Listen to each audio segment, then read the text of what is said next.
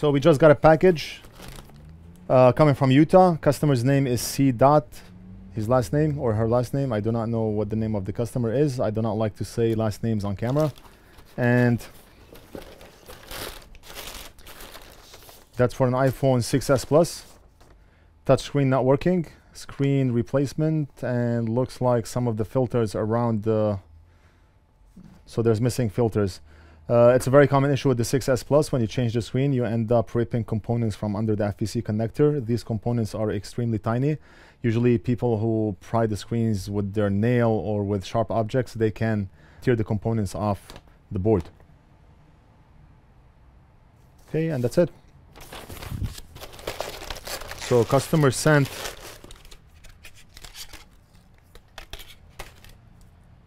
a screen and an open phone. So we can go directly to the phone. We do not have to open it. And let's take a look.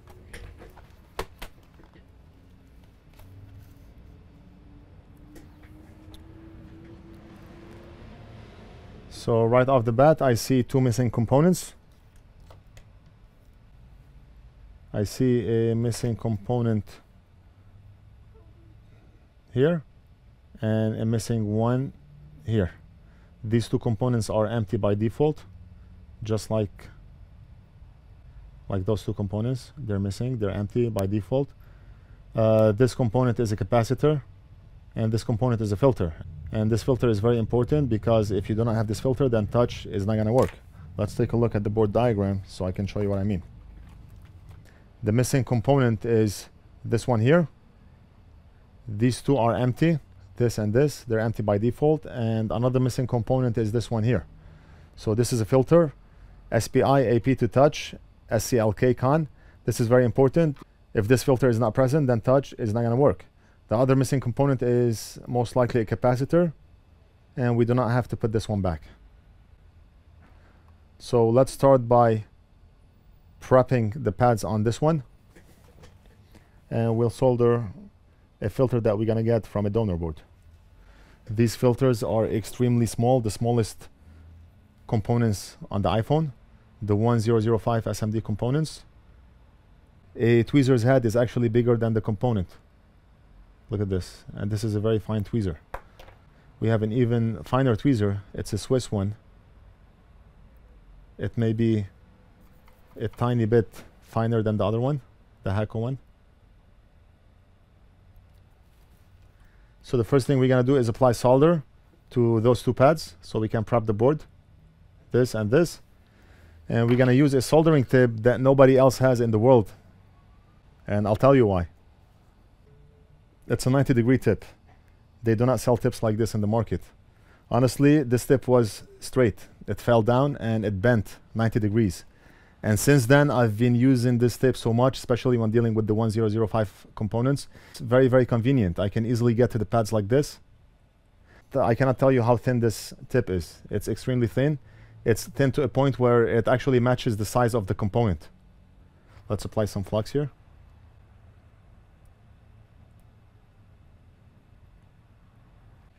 Maybe Weller should make 90-degree tips. So what I'm going to do is apply solder onto the tip.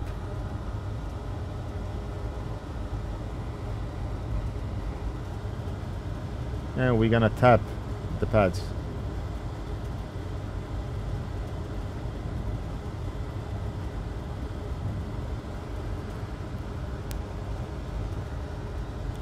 See, I just created two solder blobs there.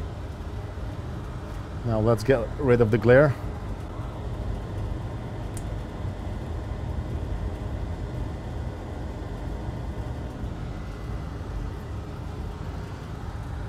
And we have a donor board here. Let's get the part from the donor board. I've used so much stuff from that donor board, including the FEC connector that you see here. And I've used a lot of filters also, so we have to find a filter that we can use. Based on the board diagram, on the 10th pin, right under the 10th pin, is a filter. So let's go to our board. And we're gonna count. 1, 2, 3, 4, 5, 6, 7, 8, 9, 10. So this is a filter right here. Let's just test to make sure that this is a filter. It should be continuous front to end.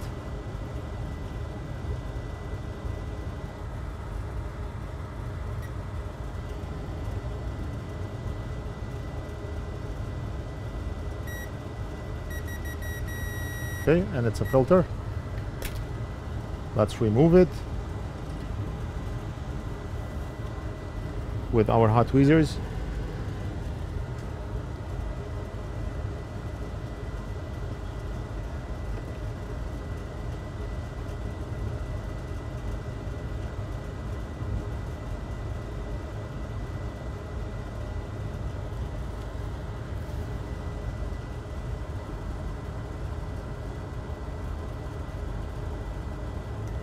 And let's put it on here.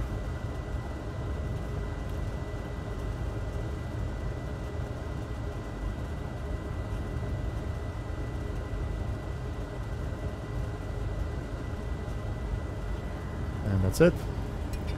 The job is done.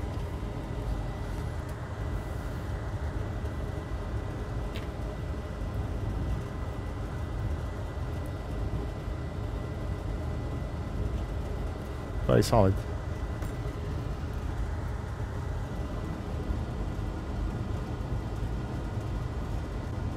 Okay, the component is very solid in place. I mean, the hot tweezers are at 410 degrees Celsius.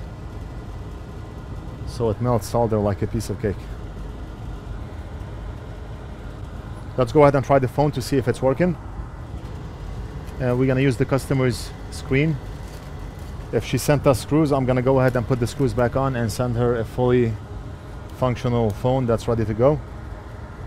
The first thing we want to do is disconnect the battery, and it's already disconnected.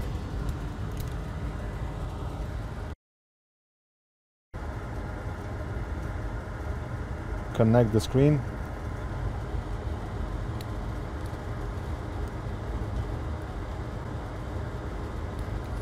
Okay, so everything is plugged in, and let's try the phone. Considering the battery is charged, it should turn on.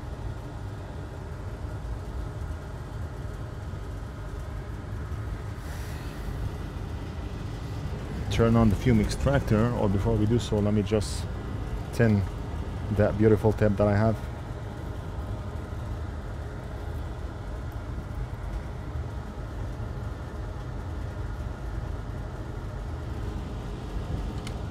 Is touch working? And touch is working. So let's go to emergency so we can try all the numbers. 1, 2, 3, 4, 5, 6, 7, 8, 9. Everything's good. And the job is done. Only took a few minutes, and that's it. We're gonna package it, invoice the customer, ship it back to her, and like, subscribe, and we'll do something else in the next video.